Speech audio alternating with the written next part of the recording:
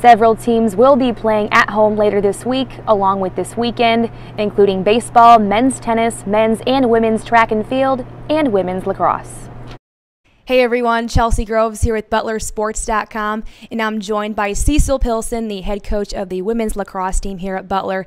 And last week you guys defeated Gardner-Webb for the first win in program history. Describe that moment for both players and coaches. It was total elation. We were really excited to see the team, especially in the manner we won. We were leading the game for the longest time and started to have a little bit of slip up, and they came charging back. And then the team just click switched, and they just came out and charged back, and were able to pull off the W. So, in Central Michigan here tomorrow, any comments on them? We're very excited to play Central Michigan. They're a newer program, so that gives us the opportunity to compete against another new program.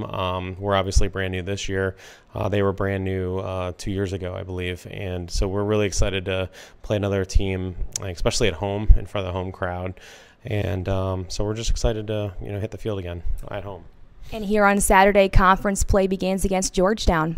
Yeah, Georgetown's a well-established program. They're they're a powerhouse Big East program, so we're excited to welcome them here to our new varsity field.